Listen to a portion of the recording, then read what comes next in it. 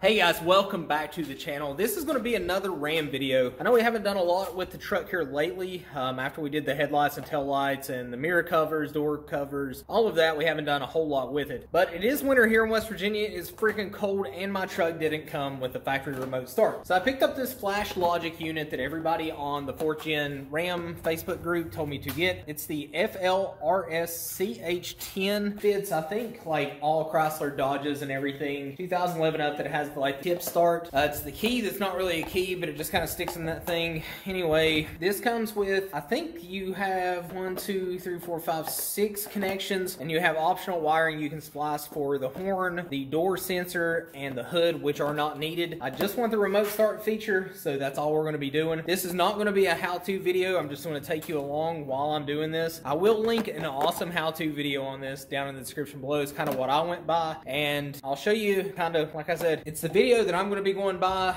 so I'll link it, give him credit for this. Hopefully we can get this thing installed and get it programmed, because that was the biggest thing I was worried about, was doing this myself, was the programming. But luckily this kit off eBay was like $148. It came with a programming cable and everything, so I should have everything that we need. So let's go ahead and get started. So if you forgot what the truck looks like I said, it is a 2015 quad cab Ram. It is the Express. It is not very upgraded, so we've been upgrading it as we go. Overlook this, it has been rainy, snowy, and muddy here in West Virginia. But the first thing we need to do is remove this panel. There are 2 bolts down here, and it should pop off. All right, so after you take off the 2 Phillips bolts that look like this, you will just pull this out and then kind of up, and it will release those tabs.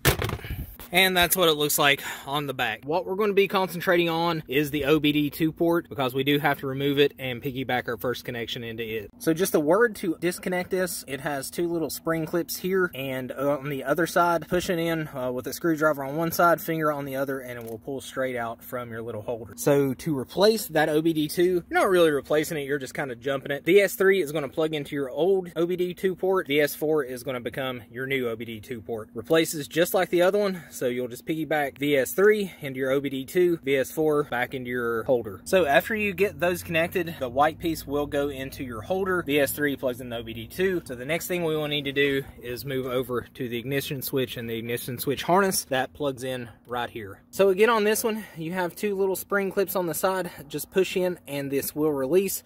So the next thing where you're going to piggyback into is that connector. So after you get the ignition switch unplugged, we're going to use VS1 and VS2. VS1 is going to plug into your ignition switch cable. VS2 is actually going to plug into the back of the ignition switch. So basically you're going to jump this wire into this one, and this will connect your module to your ignition switch. So after you have VS1 and VS2 plugged in, looking back, we have VS3 and VS4. VS4 replaced your OBD port. So now we have to move on to our headlight switch, and to get into there, we need to remove this side cover. So the side cover has 5 push tabs. Just take you a trim removal tool, stick it in there, pry it out, and all 5 of them will pop out. So really what you need to do for this one, you're actually going to reach behind it and pop this whole thing out, because it's almost impossible to get to from behind. All right, so after your headlight switch is just popped out, like I said, it literally just pushes out. All it has is these little springs holding it in. You're going to unplug the back of it, and we're going to piggyback it into the harness. So for this, we're going to be using VS7 and VS8. VS8 will plug into your factory headlight switch plug, and VS7 will actually plug into the back of the headlight switch.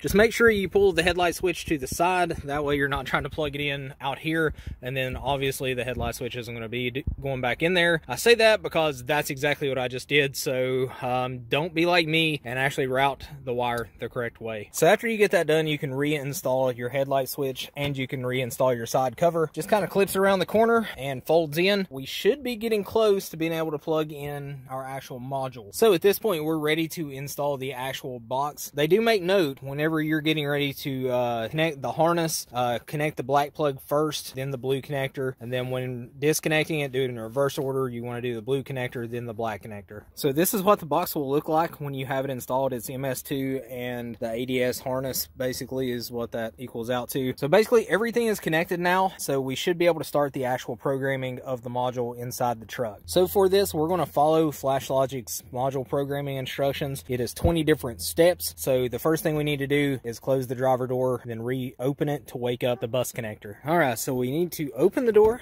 That reactivates the bus system. Then we need to hit unlock and look for the green LED. which we've got. So now we can turn the key to the on position. It'll turn solid red, which we do have. Turn the key back off. Remove the key. Insert the key again. Turn it on. LED will flash green, which it is doing. Turn it off. And disconnect the power. So like I said, to disconnect it, disconnect the blue adapter and then the black connector. So now this is actually where we go into the house and do the programming. Check the link below. He does a great job of showing you how to program this. I don't have a screen capture program on my computer, so I'm gonna let him take that part. So like I said, click the link in the description below, give him a like, give him a subscribe, because he is the one that showed me how to do this, so I can show you guys how to do it. 2 hours later. Alright guys, as you can see, it is actually dark now. It took me like 2.5 hours to get this thing programmed. When I say your computer needs to be completely updated, it needs to be completely updated. Make sure that Windows Update has no new updates. Make sure you get the .NET framework installed. Make sure everything that is on that paper gets installed on that computer. You're going to run into problems like I did. I believe that was just complete user error. The company was really, really good. They remote controlled my desktop, kind of told me what to do, and I did.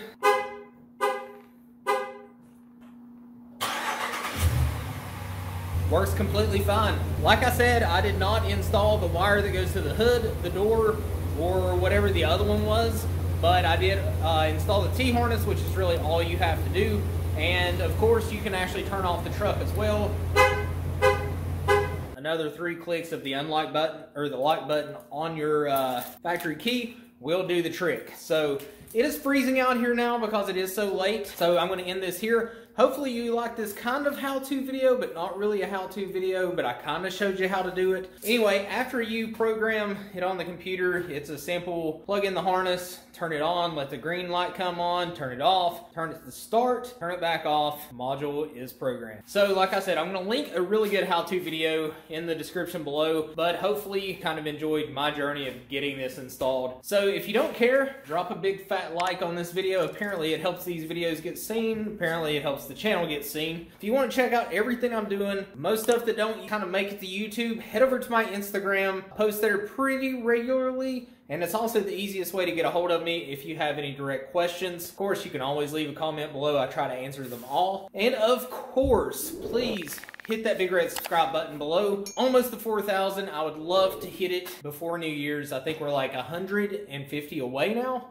So yeah, if you could help me out, it'd be greatly appreciated. So guys, like I said, hopefully you enjoyed this, but I'll see you guys on the next video.